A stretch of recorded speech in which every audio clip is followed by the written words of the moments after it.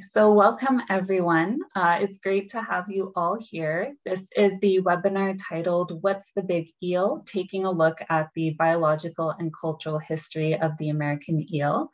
My name is Sarah Sarah and I work as a conservation planner with the Canadian Wildlife Federation based out of BC. And I would like to begin today by acknowledging that I'm joining from Vancouver, which is the traditional unceded territory of the Musqueam, Tsleil-Waututh, and Squamish First Nations. In this virtual environment, land acknowledgements look a bit different since we are located all over the country. So I would encourage all participants online to use the chat feature to introduce yourself, your organization, and recognize the traditional territories from which you are joining from today. Before we get started, I just want to go over a few housekeeping items about Zoom webinars. So you'll notice that your video and camera and microphones have all been turned off for the duration of the presentations. And you should have also received a notice that the session is being recorded and a version of the webinar will be made available shortly after today's session. And there are a few functions that I would like to draw your attention to. One is the chat box, which is located at the bottom of your screen. So this is for sharing and commenting during the webinar. And in the chat window, please use the drop-down bar to address all panelists and attendees. And at the end of the presentations today, we'll have a Q&A period, at which time you can raise your hand and turn on your microphone and video to ask a question. Alternatively, questions can also be asked through the Q&A feature at the bottom of your screen. This will allow us to moderate the questions better and to address them more effectively. And this feature also allows you to view the questions and upvote those that are most important to you. So here is our agenda for today.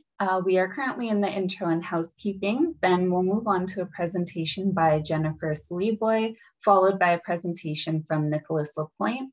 And we will wrap up today with a 10-minute Q&A period at the end. So I'm just going to stop sharing for a moment here. So I'm going to go straight into our first presentation today from Jennifer Sylliboy, who is the Program Manager for Aquatic Habitat Restoration, Wetlands, and Species at Risk at the Unama'ki Institute of Natural Resources. Jennifer will present on American eel in the Breton Lake, Cape Breton, Nova Scotia, and the relationship between eel and the Mi'kmaq people. She unfortunately was not able to attend in person today, but she has recorded her presentation for us. So I'm just going to share her presentation. Just give me one moment.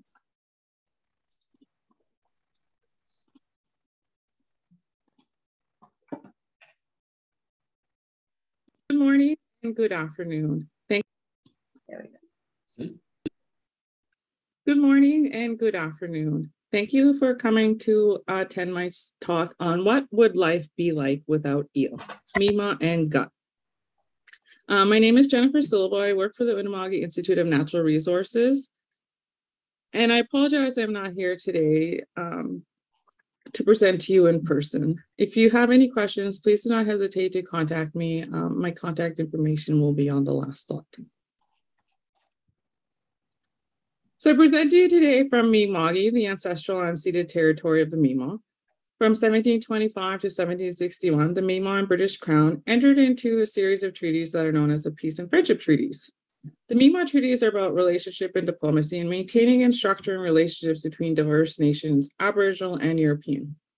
The treaties establish political order intended to prescribe nation-to-nation relations in the context of coexistence, not to surrender land or resources or subjects of the British Crown. The Unama'ki Institute of Natural Resources is an organization that represents the 5 Mi'kmaq communities of Unama'ki and Cape Breton Island, Nova Scotia, on natural resource issues. Our goals are to provide resources for Mi'kmaq equal participation in natural resource management in Unama'ki, strengthen Mi'kmaq research and natural resource management while maintaining our traditions and worldviews, and to partner with other groups sharing the same desire to protect and preserve our resources for future generations. So the Bredor Lake is a UNESCO biosphere reserve. It is a large estuarine body of interconnecting bays, bare-shrub ponds, channels, and islands. And it is situated in the center of Cape Breton or Unama'ki. It was formed approximately 10,000 years ago and refers to two main components, the North Basin and the Bredor Lake. The average depth is 30 meters, but varies throughout up to 280 meters, and tidal range diminishes rapidly from the Great Bredor Channel inward, with tidal ranges between 16 centimeters near the entrance to 4 centimeters at Iona. Salinity and temperature varies by area, but it tends to fall around 22 parts per trillion in most of the open regions. The Bredor Lakes are home to a variety of biota. Warm and cold water fish and invertebrates are present. Primary commercial fisheries are lobster, eel, and gaspereau. And the Bredor Lakes are of great significance to Mi'kmaq heritage in this region. The Mi'kmaq word for the Bredor Lakes is biduwa, meaning to which all things flow. Bredor Lakes have provided food source to the Mi'kmaq through numerous fish species, resident invertebrates, bird species, and other aquatic species. The lakes are also means of transportation between hunting and fishing areas and are used for spiritual solidarity, such as Maligoish or the Minigu, Chapel Island.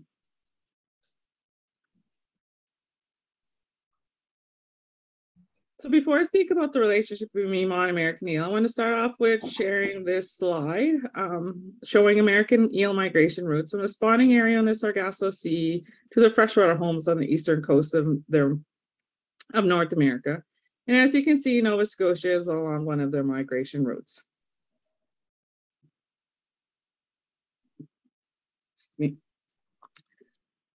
The value of eels to Mi'kmaq culture is difficult to quantify. The value is not driven by dollars, landings, or economic potential. The value is in the life, culture, health, and spirituality they sustain. Traditional meals with eels are enjoyed today as they have been for thousands of years. Predominantly, the eel is a source of food for the Mi'kmaq people and is valued as life-sustaining. For large families, eels and the practice of eel fishing meant that they would eat, therefore survive. In some instances, eels were the only source of food and were consumed 3 times a day for many days and weeks. Oil from eels was added to baby bottles for extra nutrition, and in doing so, children would develop a taste for eels and ensured their survival. Eels hold a special place in Mi'kmaq spirituality. They are often requested as the last meal to ease transition to the spirit world. Consumption of eels is relaxing and calms the spirit, so that transition between the two worlds is without fear or resistance. Eel heads are often left to the creator in gratitude as an offering for a successful hunt or to survive a harsh winter. And less obvious, but equally important, are the cultural and spiritual traditions that eel represents. Eel fishing represents a sense of pride, carrying on a Mi'kmaq family tradition that is as old as the culture. In the Mi'kmaq language, there are words for how eel is prepared, tools for fishing, and even eel slime has a name.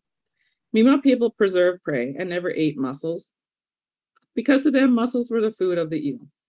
In a poem written by Mi'kmaq poet Rita Jo, The Legend of Glooskap's Door, eels are a gift to Glooskap, and according to Mi'kmaq legend, eels and tobacco were traditionally left on a flat stone in front of Glooskap's door as a gift to bring good luck to hunters, thus illustrating its significance spiritually into ceremony.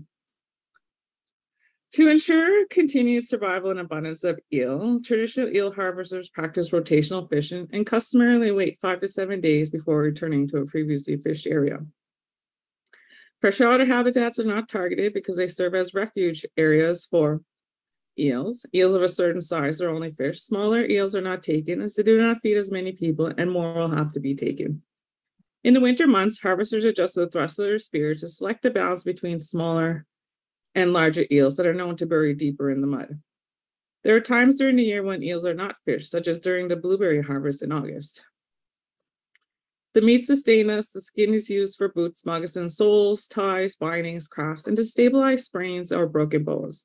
Tail is used for bait for other fisheries. The skins were also used as fat to cook other foods and as medicine. Oil from larger eels was used to treat ear infections and loosen earwax. I already mentioned that oil was added to baby bottles for extra nutrition and to help children develop a taste for eels. The parts of the eel that are not used are given back to Mother Earth as an offering to birds or buried in the earth as a sign of gratitude. The eel is linked to our Mi'kmaq identity and culture in a number of ways and is seen not only in our language, but in how we fish it. Fishing for eel with a spear is the most common method and is done year-round.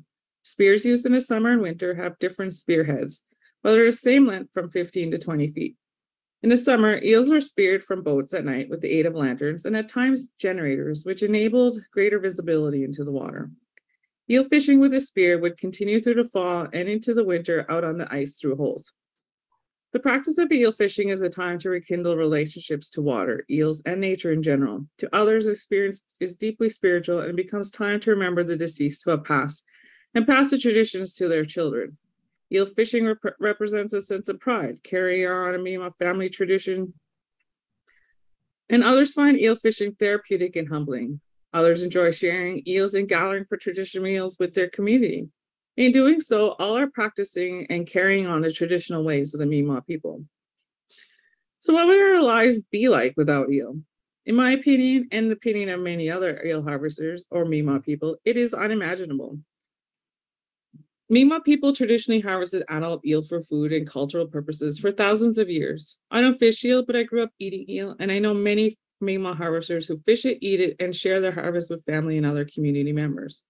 According to Mi'kmaq harvests, there has been a noticeable decline in their abundance. Overall, it takes more time to catch the same number of eels than it did even as short as 10 years ago. It takes longer to put food on their table, and they can no longer share as much as they once did. This is a tragedy for a culture whose foundation is to provide for and share food within their society. So overall, the population of eels have declined in the Bredor Lake, more specifically over the past 20 to 30 years. Some regions appear to have better population, while some areas have seen drastic changes in abundance and eel health. The time it takes to catch eels, a measure of its effort, depends on which area of the Bredor Lakes is fished. But overall, it takes more time to catch the same amount of eels. Here are some examples of areas where fishing effort has changed over time. In Eskasoni, where I am currently from, the population has also seen an increase in effort for fewer years, but I do not have a number to quantify. So why the decline? Well, according to Mi'kmaq knowledge, there are two reasons. One, the bridge at Barrow Strait, or Iona, was first built in 1900, and Ellerson thought it had disrupted the flow and impacted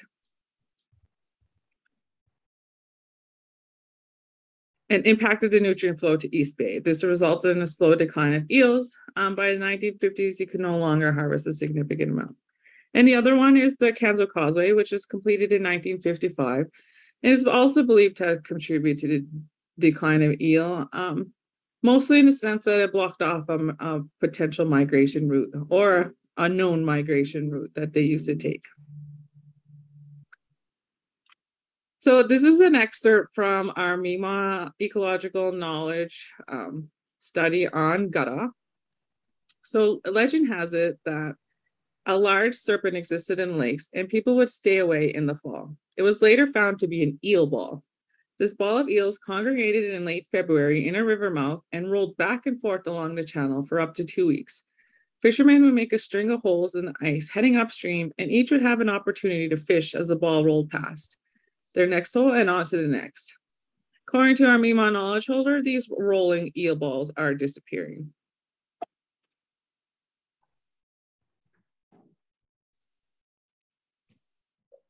So from our CSAT report in 2019, the DFO Maritimes region on American eel and Labrador, American eel are fished at the alver, yellow, and silver stages. Alvers are defined in regulations as eels less than 10 centimeters in total length, and they're managed through an integrated fisheries management plan as a distinct fishery. Directed fisheries for yellow and silver eel occur for food, social, and ceremonial, commercial, communal commercial, and recreational purpose. And IFMP has not been developed for the eel fishery. Minimum lengths for recreational and commercial adult eel fishery in Bredor is currently set at 35 centimeters. So for the management of American eel, as I mentioned, there are a number of there are a number of fishery types: commercial, recreational, and aboriginal. So there's a limited entry to commercial fishery, no new commercial licenses as of 1993. The seasons are set in maritime provinces' fishery regulations and vary by gear type and whether the fishery occurs in tidal or non-tidal waters. There are gear spacing requirements, license conditions, and mandatory catch reporting. For the recreational fishery, no license required for angling or spearing in tidal waters. Provincial license required for angling in inland waters. There are 144 recreational licenses for pots, traps, but no new licenses since 1977. Recreational bag limit is 10 eels per day. For our elver fishery is just restricted to specific rivers, 108 in total, and it overlaps with the large eel fisheries hope to be avoided. Each license holder is limited to an overall quota. Mount type, size, and spacing gears are just restricted by license conditions. And there are a number of other management measures in place. There are currently 9. I'll get into the new Aboriginal moderate livelihood fishery in a minute. So there are currently 9 commercial license holders. Mi'kmaq Community of Wagamama owns 1. There are 8 licenses with 1,200 kilograms total allocation, and 1 with 360 kilograms. And 108 rivers are fished in Nova Scotia. DFO cut the maritime elver fishery by 14% this year and gave that quota to Mi'kmaq bands to implement a treaty right to earn a moderate living from fishing. The intention of this interim redistribution of quota allocation is to increase Indigenous participation in the commercial elver fishery for the 2022 season. Fisheries in Oceans Canada face a 5-fold increase in Mi'kmaq fishing for baby eels in 2020, primarily on Nova Scotia rivers. While we do have a right to moderate livelihood, we do have to create a moderate livelihood plan that is approved by DFO. Currently, there are 2 communities in Nova Scotia which have elver licenses or elver fishing on their management plans. There are many more plans in the works, and we potentially will see some more elver fishing. Mi'kmaq elver fishers coming in. As you've seen, there are a lot of maritime elver fishing in the news. I just mentioned the DFO redistributing quota. There are some other articles on Inside the Hidden Fight over Indigenous fishing for baby eels, why baby eels could be the next Indigenous moderate livelihood fishery. That was from last year. 2 Nova Scotia First Nations proposed first ever moderate livelihood elver fishery. I mentioned those 2. And most recently, a Mi'kmaq fisher dumps catch of baby eels as DFO moves in. He is a Eskasoni fisher who is not fishing under a plan and still needs to work on making his fishery legal. So there have been a number of efforts to reduce eel mortality in the Maritimes. One being minimum size has increased from 20 to 35 centimeters. There's been a reduction of quotas in the elver fishery, not by much, maybe like 10%. And also making room now for Mi'kmaq fishers. There are stricter catch reporting requirements. There's an eel or green crab license exchanging program. They used to buy out elver license fisheries, but with this year, they kind of suspended that because they were too far in terms of negotiations between the commercial license holders and DFO. And one of the biggest changes that DFO said they created is set river quotas across the board. So some of the work that UINR does on American eel, we have our UINR Mi'kmaq Ecological Knowledge Report that I showed earlier, GUTA it's called. And we have we are planning to update that MAK in September of 2022. So we'll have a good little 10-year difference between information in the Bredor Lakes on American eel. KMKNO, our Mi'kmaq Rights Initiative, and DFO have a working group on American eel. There's a CSAS process scheduled this year related to eel in the Bredor Lakes, and the intent is to review the available information on the biology of eels to assess whether management that differs from overall approach for the region could be considered. We have a little bit different eels we find in Bredor. We also have our UINR Aquatic Resources Advisory Committee, just fishers, knowledge holders to help guide us in some of the work that we do related to aquatic species, such as eel. We have our Unama'ki project, which I'll get into shortly, and then part of the American Eel Coalition, who brings to you events such as this to bring about awareness to American eel. And Nick will continue to discuss more about that in a bit.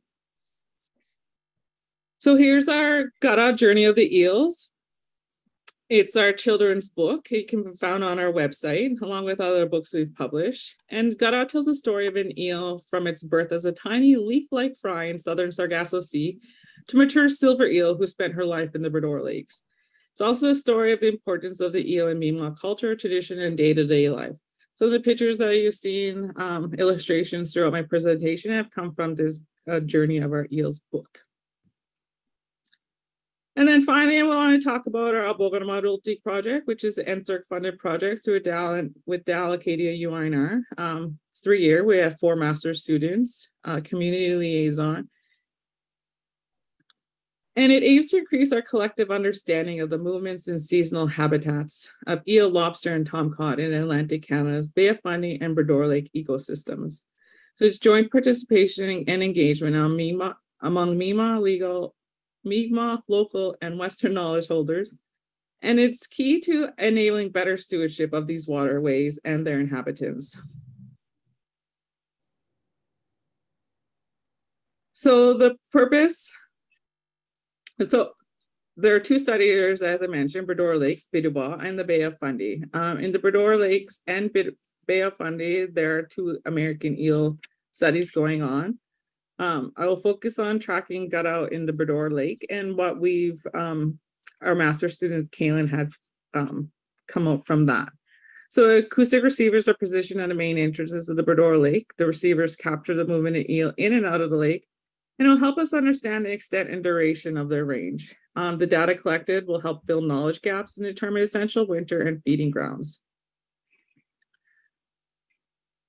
So some of the findings that we found, so as I mentioned, purpose is to identify eel movement and habitat. Methodology is through tracking acoustic telemetry and mapping remotely sensed data.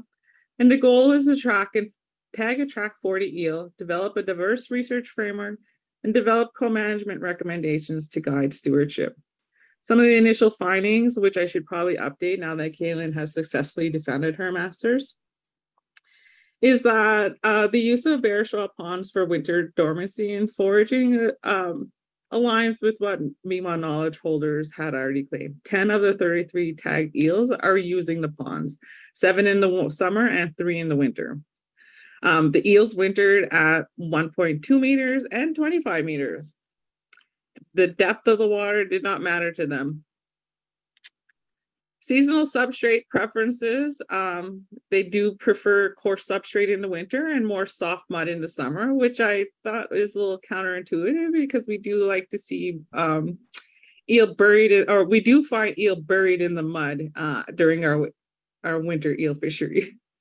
And confirming what we've already known and why we have a large nighttime eel fishery as Mi'kmaq people is that most like to move during the night. And that's everything I wanted to talk to you about today with respect to American eel and its relationship to Mi'kmaq people and our relationship to gut. So if you have any questions, please don't hesitate to contact me. My email address is not on here, but it's jennifer@uinr.ca, and any other information in the presentation can be found on our website, uinr.ca. Thank you, and I hope you enjoy the rest of your day.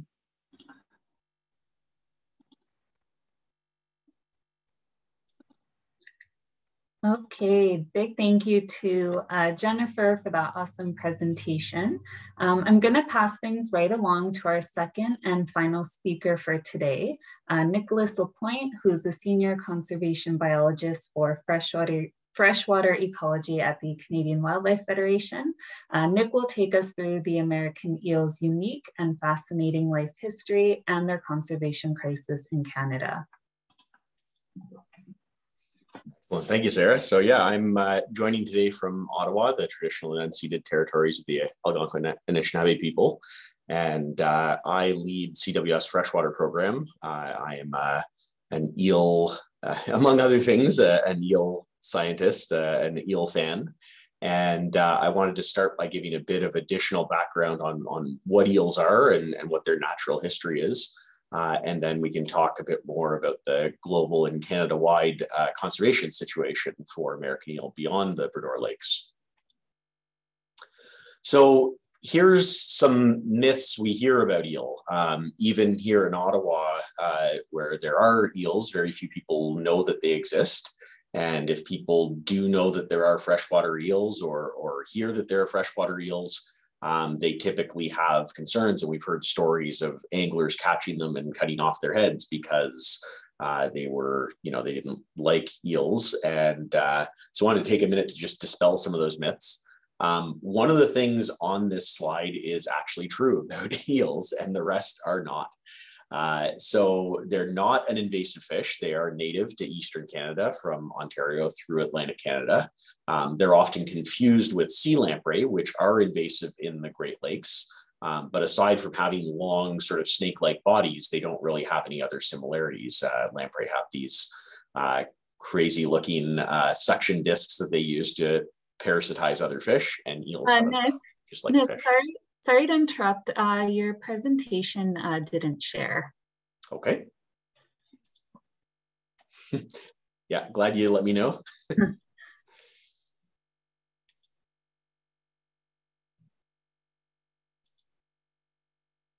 How's that? Yeah, I can see it now. Okay, thanks, Sarah. So not like these lamprey. They don't eat all their fish. They're primarily eat invertebrates and crayfish, and I have a slide on that later. And they don't bite people. They're very, very shy. And if you were ever swimming with an eel, the eel would be swimming away from you or hiding in the mud, as you'd expect. Even if you stepped on one in the mud, it wouldn't reach out and bite you. I've handled many eels, and they're extremely hard to hold, but they've never tried to bite me whatsoever, not even close. But they are slimy. This isn't actually eel slime. This is hagfish slime, which is pretty much the slimiest fish on the planet. Hagfish are a marine fish, ancient form of fish before they evolved jaws that still exist today, similar to lamprey. So eels aren't quite as slimy as this, but I would say they're probably slimier than any other freshwater fish I can think of.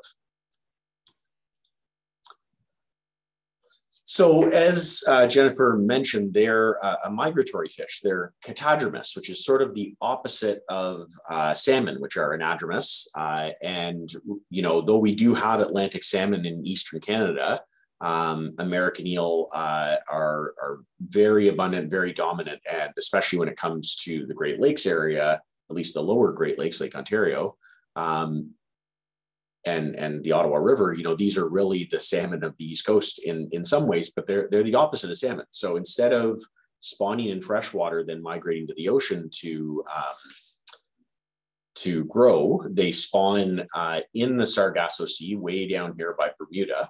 All of the American eel in the world congregate in the Sargasso Sea, the mature adults, males and females, every fall and spawn there. And there's still a great mystery. We don't know exactly where in the Sargasso Sea they spawn. We don't know how they spawn or how many places they congregate.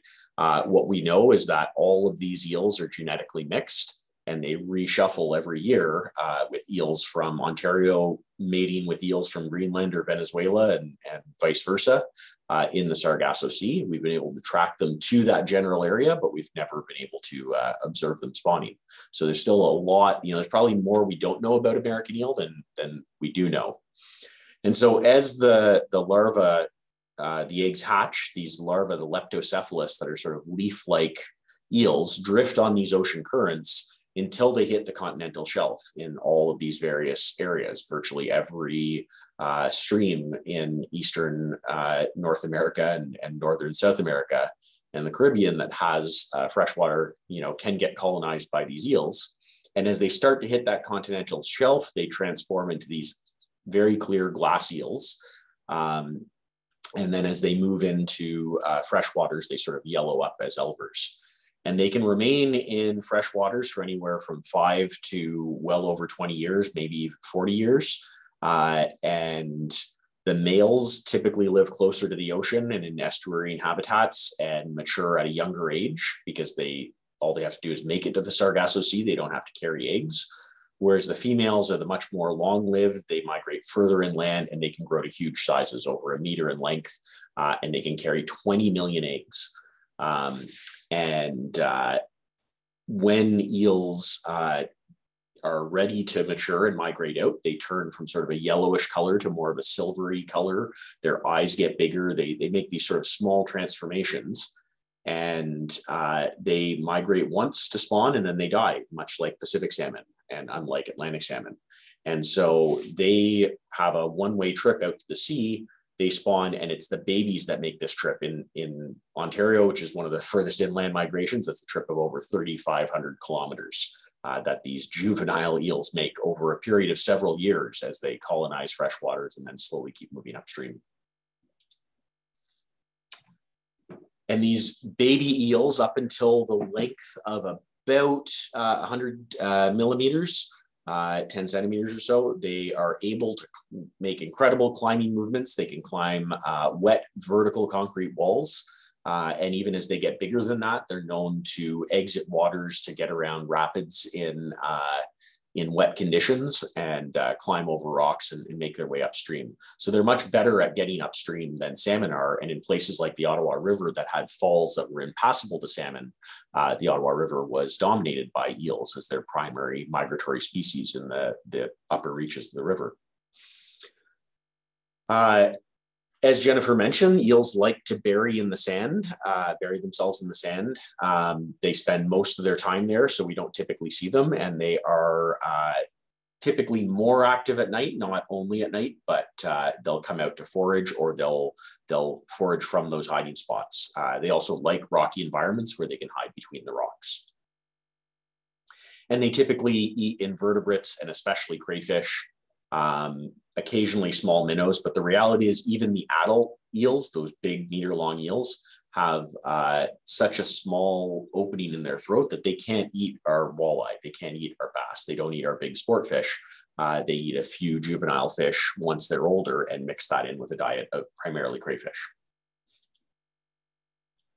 So that's our eels. They're a really fascinating species. They connect places like Ottawa and Toronto to Bermuda, which is really hard to imagine. Again, this baby eel migrating that way.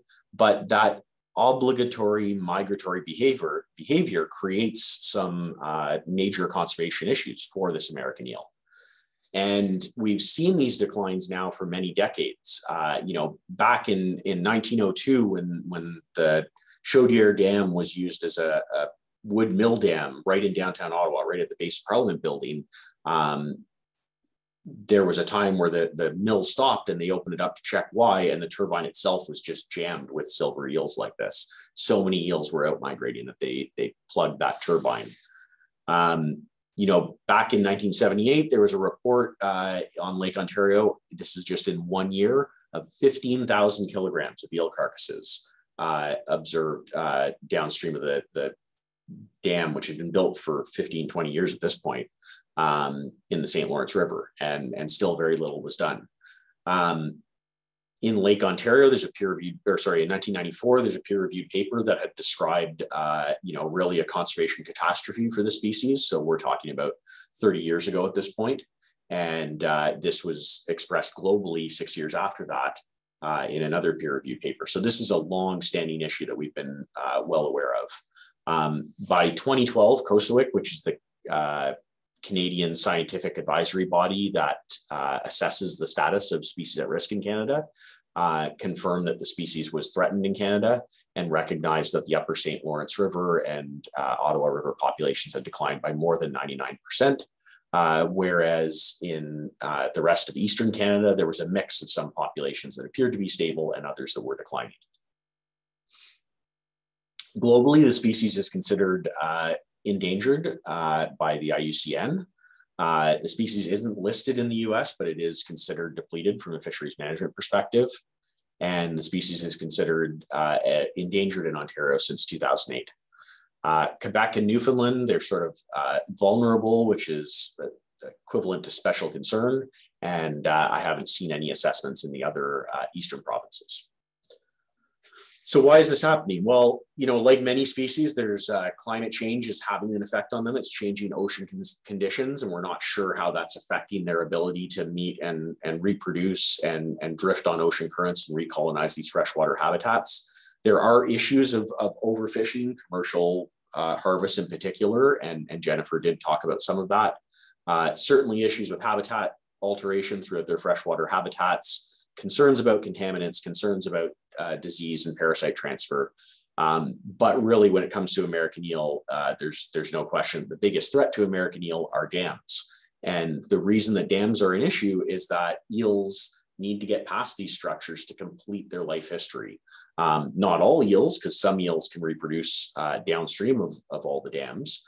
But the eels that are required to maintain that global population, much of their habitat has now been cut off by dams. And unfortunately, much of the habitat of the big reproductive females, the big fat fecund females, as they're often called, especially in Ontario, Ontario, the upper St. Lawrence River would have once produced 1 million eels per year, and these were the biggest in the world and the most fecund. Remember, I mentioned some of those eels, the biggest ones would carry up to 20 million eggs. And so, it's estimated that with that loss of 99% of those upper St. Lawrence River eels, we've probably lost 25% of the global population of American eel.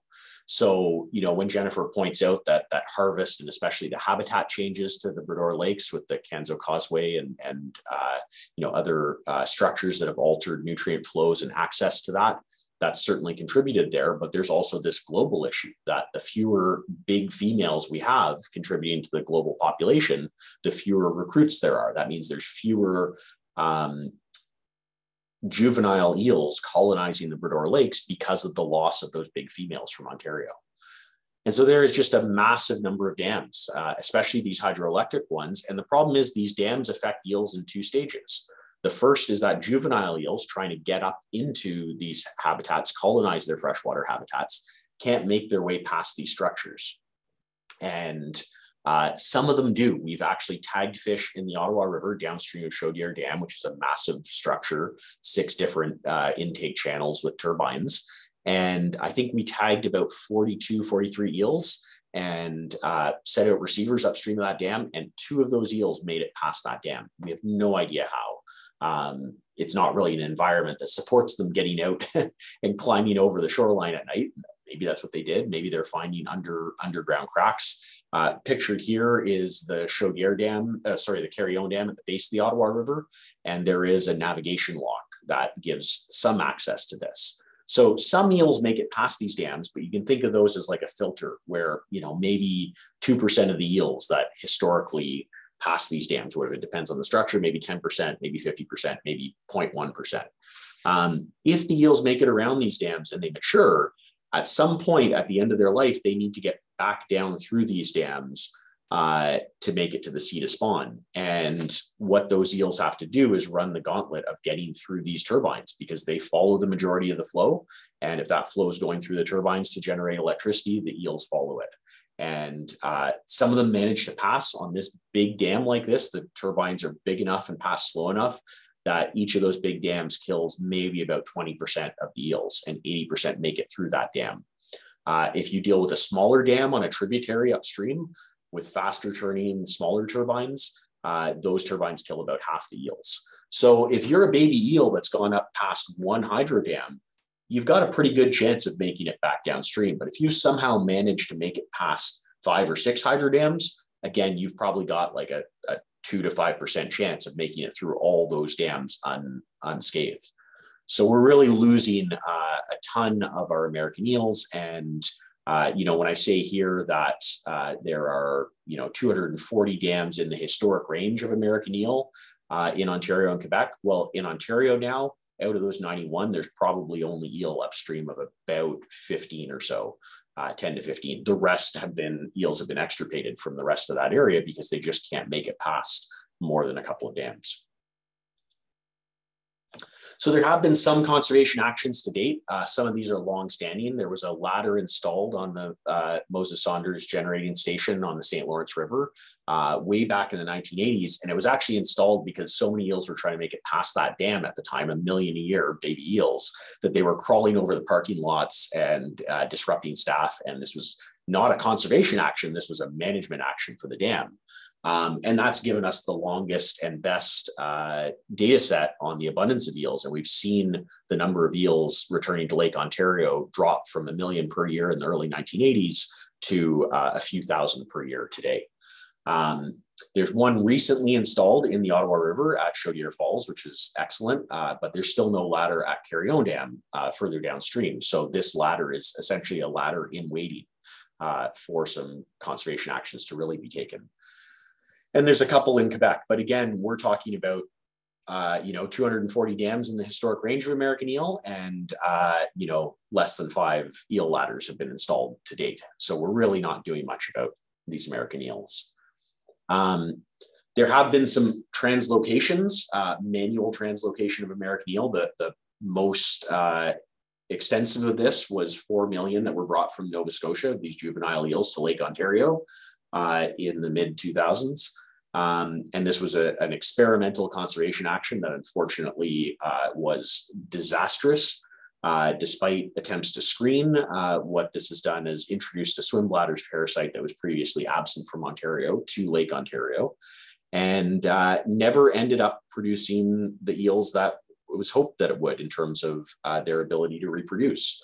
So the thought was these small Nova Scotia eels, because eels are all panmictic and they all have the same genetics, basically, if we just translocate these eels to Lake Ontario, they're going to turn into those big, fat, fecund females.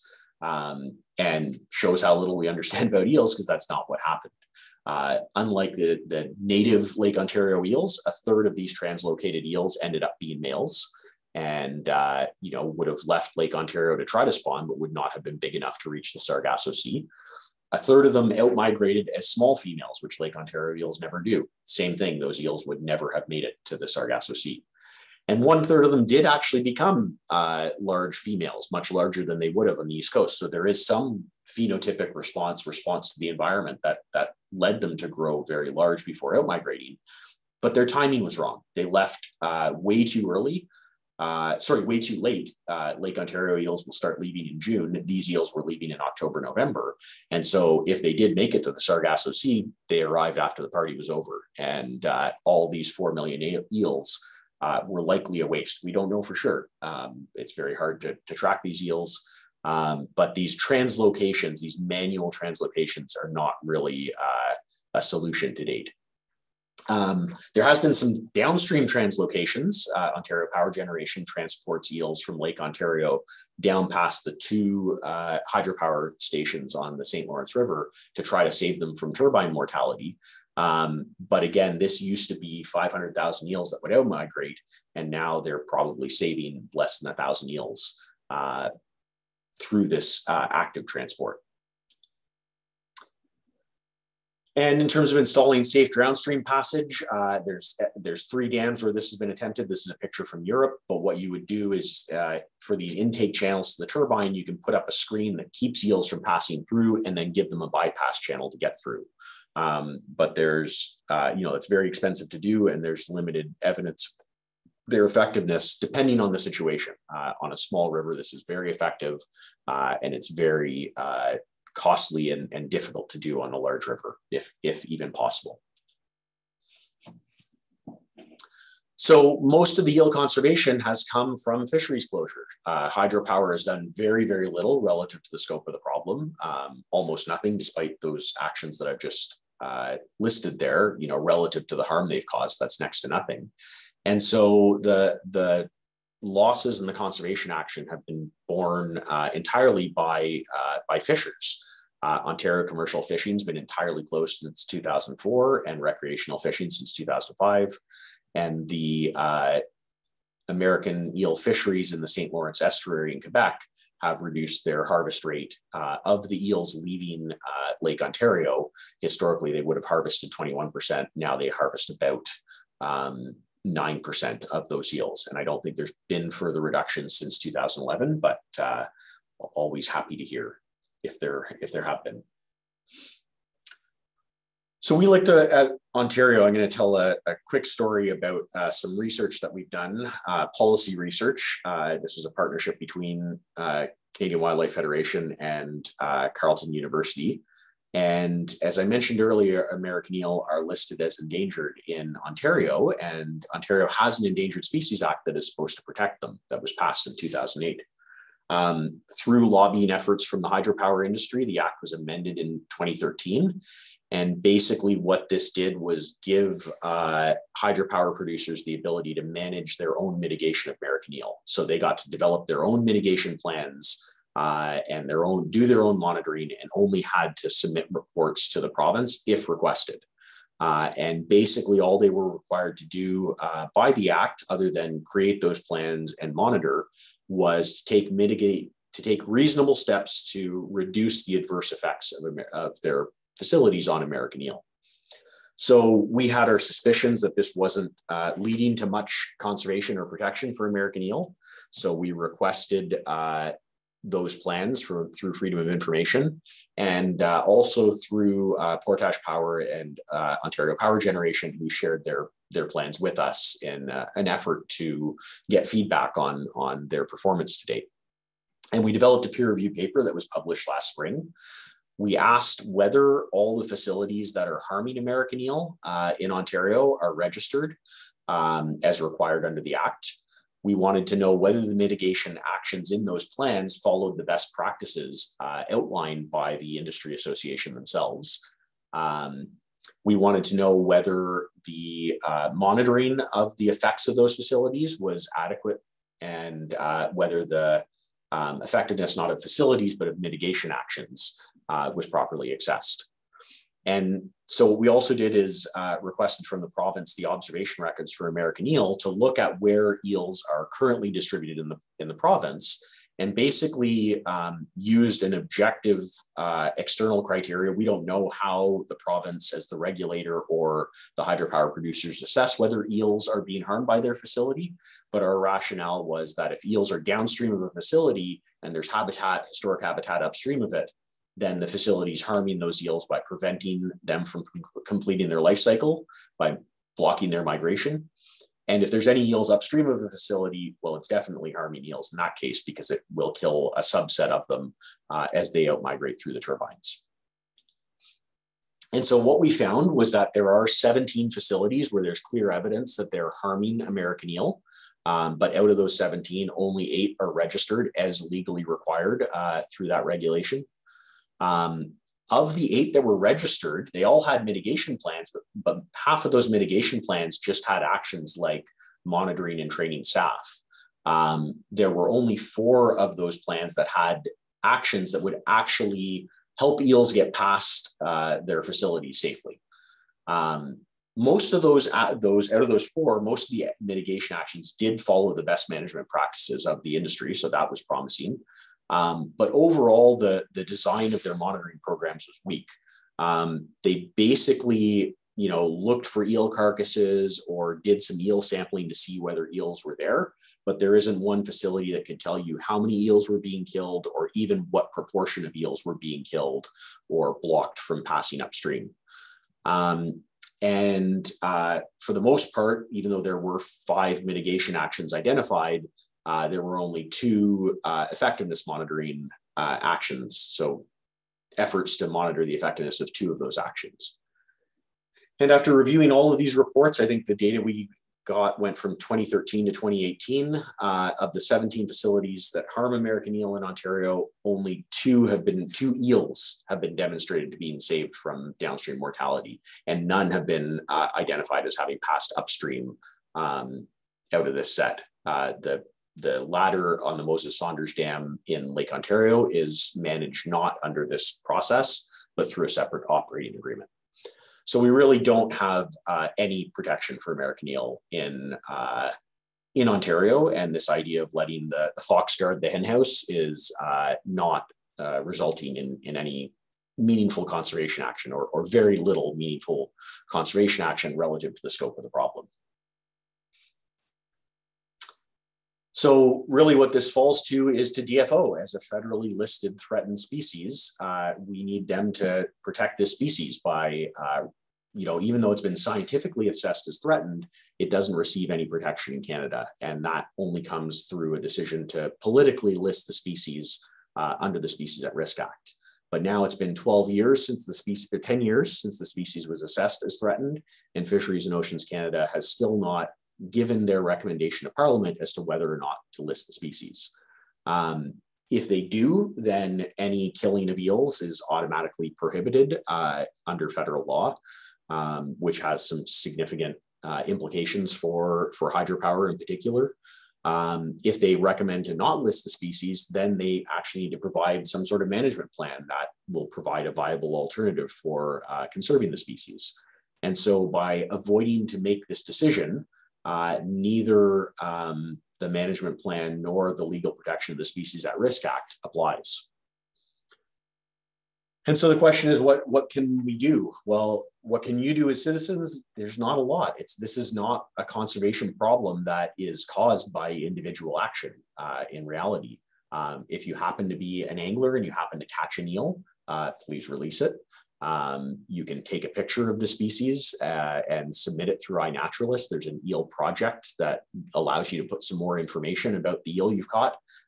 Here's one of my records from last summer when I was fishing for walleye and caught an eel, or fishing for catfish with worms, and caught an eel on my hook and let that eel go, but reported it.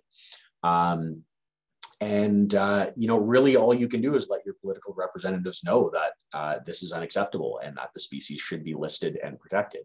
And, the one thing I would say is, especially in the East Coast, where we still have some stable American eel populations, we certainly support Indigenous harvest of American eel. This isn't,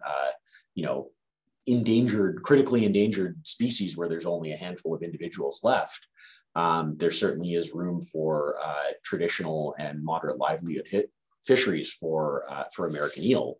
But there are ways that those can be enabled and allowed to continue under the Species at Risk Act, while requiring hydropower to do more to take actual reasonable steps to mitigate their effects. And I do want to leave a little bit of time for questions, so I will leave it at that. Thank you.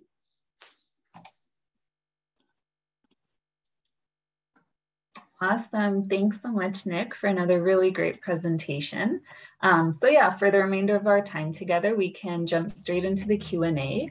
Just a reminder to please raise your hand or pop your question into the Q&A box. I can see there's a few in there already. And for those who joined a little late, Jennifer was not able to be here today. So please direct all live questions to Nick. So Nick, our first question came in from Paul, and Paul says, I would like the Kenzo Causeway to be replaced by a bridge like the one that goes to PEI, because the causeway blocks the water flow between the Atlantic and the southern part of the Gulf of St. Lawrence. Would you be supportive of this idea? And if so, how can we make that happen?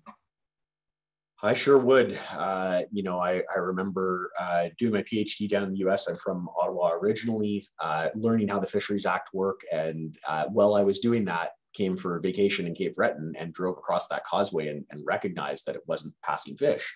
And I asked myself, how could this be possible under the Fisheries Act, which prohibits the harmful alteration of fish habitat?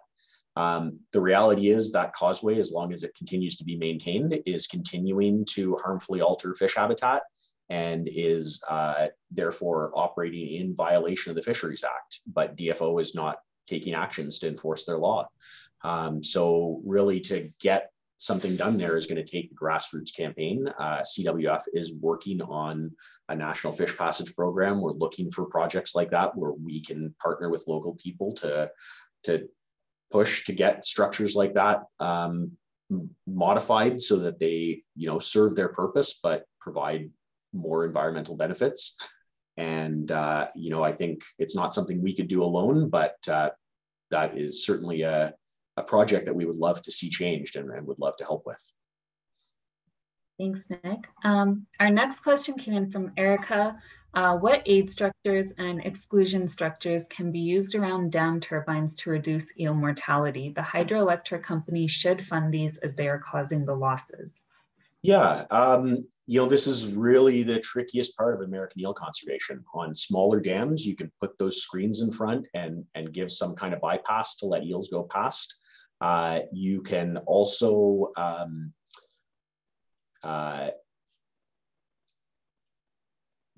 they're also conducting a lot of research right now. I would say not fast enough and not with a big enough investment, but there is good research that is funded by hydropower into developing ways of sort of herding eels that are approaching a facility so that they can be trapped and safely passed around, looking at things like electrical currents, light arrays, bubbling arrays. So that work is ongoing, but that's been ongoing for decades now, and there's still no solutions found. Really, the best thing they can do right now, we know that 75% of eels out-migrate at night. We also know that in summer, when eels are out-migrating, that is when Canadians use the least power, is in the middle of the night. And if hydropower producers allow even some of the water to spill over the spillway rather than through the turbines during that time, when that power isn't needed as much, that gives eels safe passage around dam. Even a subset, it even reduces the amount of mortality.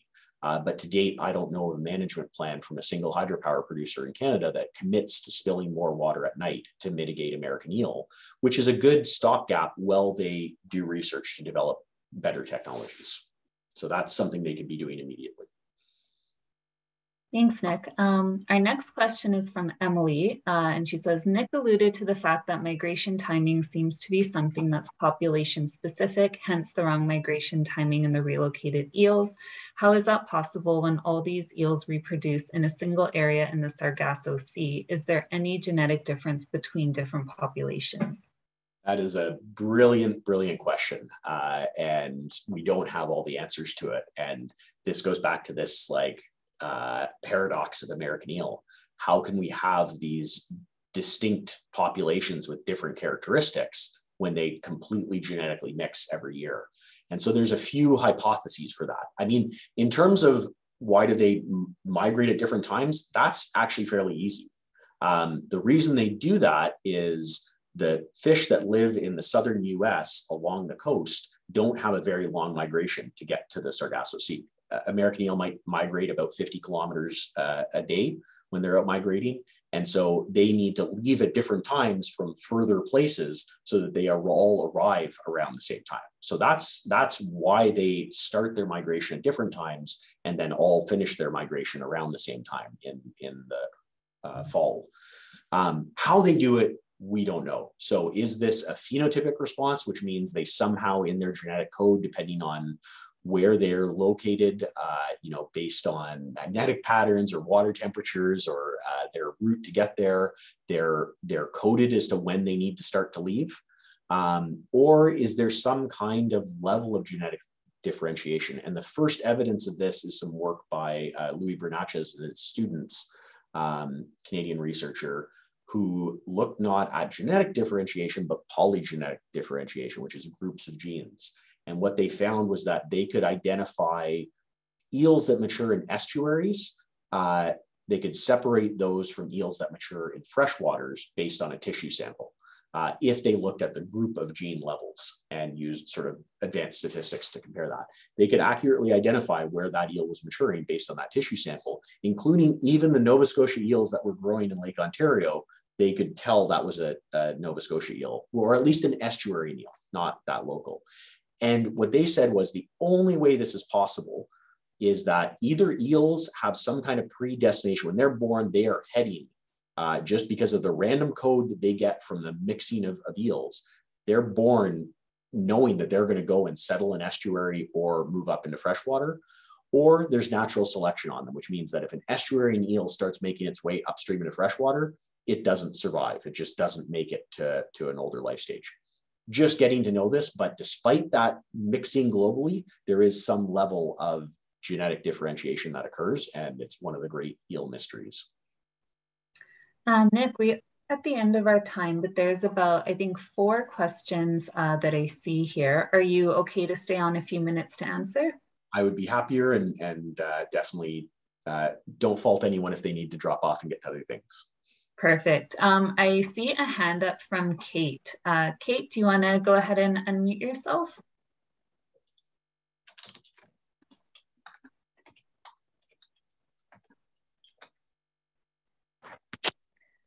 I was just wondering if you're relocating eels or the elvers like within 25-kilometer radius, would they still be unsuccessful, or would that only be if you're moving them like a greater distance? Yeah, I think that's probably a much better way of doing it. And if you're going to trap American eel, let's say at the base of a dam, and then move them upstream and move them several kilometers so that they don't just get sucked back down through the dam, hard to imagine that that would have any consequences if they're already naturally showing they're trying to get up that river system.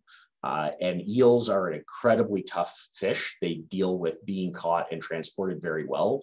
They're very unlikely to, be harmed by that process. So that is a very reasonable way, and it's not really that different from putting a ladder on a dam. Perfect. Our next question here is from Erica. Is there a way to assist eels, such as capture and release, to help them get to their destinations during migration? Yeah, I mean, it's a very similar question. And I think the real challenge is being able to catch enough eels. And that's where that investment in developing technologies to herd eels, especially the out-migrating eels, because if you can herd them, you can herd them into a trap. Right now, if we have to go out and try to, say, net these eels, we're only ever going to be able to catch a small portion of the population, and we won't be able to help the majority get around turbines. Perfect. And I see our last one here from Miranda. And Miranda says, are there land mammal species that feed on the eels, like how salmon are important to bears on the West Coast? Asking from the prairies. Yeah, not to the same extent as salmon, just because of the nature of eels. And now it's hard to say. I haven't heard of any, it really would be indigenous traditional knowledge that would tell us if there were congregations of animals feeding on those big masses of out-migrating salmon. But I think that because eels live in the substrate underwater and mostly are active at night, there aren't a lot of opportunities for land animals to harvest them. Certainly you'll find pictures of things like osprey and eagles with eels in their talons. There's a crazy picture of a great blue heron with an eel coming out of its throat that it would have speared, and the eel was trying to escape. So birds will eat them when they become available, but they're not like salmon that go into very small streams and then kind of spawn and die, and their carcasses are there to nourish those freshwater environments. So it is quite different from salmon on the West Coast. Perfect. And we just had a question coming from Emily. Emily is wanting your contact information, Nick. Emily's from Environment Canada, and they are looking for eel experts to review some of their projects. I would be more than happy, and I put my contact info in the chat there. So my email address is just nlapointe@cwf-fcf.org, and I'd be happy to hear from any of you, whether it's questions from the public or regulators or other eel practitioners. Perfect. I'm just going to quickly double check here. Okay. Is there an elver fishery in the Great Lakes? No, not anymore. And even the elvers. So the reason these elver fisheries exist is because it's so hard to get adult eels commercially. Most of those commercial fisheries have closed. What people are doing, and particularly in Japan, where eels are a very important part of sushi. If anyone's ever had unagi, that's smoked eel as a part of sushi. It's not raw, it's cooked, but commonly served. So these eels are raised in aquaculture. They're raised in pens to produce that food. But we don't know how to breed eels in captivity. So all we can do is catch these small eels and then raise them to larger eels. So that's where that market comes from. And because they're so rare, we've got this problem where elver prices can be as high as like over $5,000 a kilogram. It's a ridiculously high price, and that creates a real new threat for this species that's already under the gun. And so we just don't have elvers that small in the Great Lakes. And we don't have that many elvers in the Great Lakes anymore. Again, even in the 1980s, which is 2 decades, the early 1980s is about 20 years after the first mega dams were put in at the base of the Great Lakes on the St. Lawrence River. You had 1 million young eels migrating upstream. And like I say, now we've got a few thousand eels migrating upstream. So there's just not enough to support an elver fishery. And those fisheries are prohibited in Ontario anyway, so throughout the Great Lakes. Perfect. We had another question come in from Sarah M. Are there efforts to monitor Sargasso Sea spawning? Well, it wouldn't be to monitor, it would be to discover. And I don't know of anyone actively trying to do that. I think anyone who is doing any sort of deep sea fisheries research in the Sargasso Sea is certainly looking for American eel and European eel that spawn in a different part of the Sargasso Sea. That's one of those great scientific mysteries that hopefully will be unlocked in the coming years or decades. But I don't know that they're actively looking for American eel spawning versus all the other mysteries that exist in the deep ocean as well. We know very, very little about the deep ocean. Perfect. I think that's all of the questions, unless anyone has any burning last minute questions. Yeah, I love that so many questions are coming in at the end there. Awesome. Oh, I think there might be one more. Let's see. Okay. We'll do one more and then we can. Yeah, one more last question.